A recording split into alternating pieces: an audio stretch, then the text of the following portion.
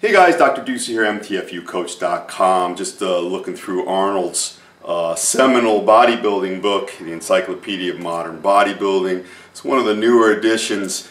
The book is so heavy that you can get a pump lifting it almost. And I got to tell you, if you followed everything Arnold wrote in here, you'd probably get injured somehow.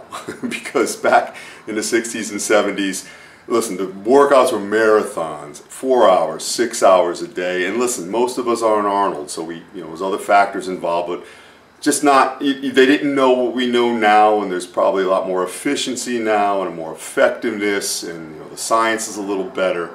Arnold, if he trained now, full tilt, he might have even been better, who knows. But there's one premise in here I want to talk about. They're called 21's. A lot of you, it's an old school exercise, a lot of you guys are probably familiar with them.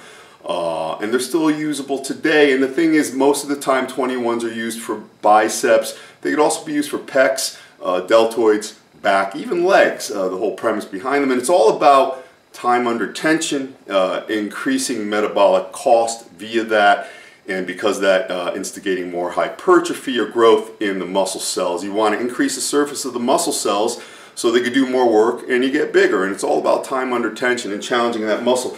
I'm going to demonstrate a set of 21's with a plate curl, because right now I only really have a plate here. I have dumbbells, but for the sake of completeness in both arms, we're going to try a plate. So again, when you're doing 21's, you're going to go through the range starting with a half curl from the bottom, which looks like 7, like so. So I'm just going to go through these.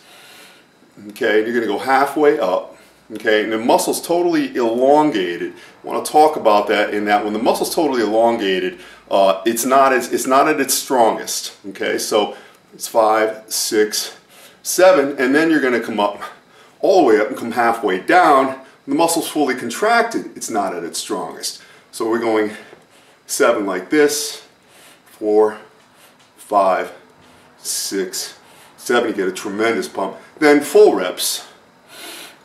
1, 2, 3, 4, 5, 6, 7. The reason I mention the lengths of the muscle is that the muscle, the bicep in particular, is most challenged when the forearm is at 90 degrees to the humerus. Okay, so when you're all the way down like so, not as challenged. When you're all the way up like so, not as challenged. In fact, when you see a guy curling, where's he going to relax? At the bottom or at the top? Never going to relax right here. Okay, so when you're going through the 21's, these days sometimes it's prudent to take a pause at the midpoint and just hold it, because that's where the bicep is most challenged, and you're really going to flush the blood in there. So really the 21's, a lot of literature tells you to do them at the end of your workout to really pump the blood in there. I mix it up. I go with what works, what feels best.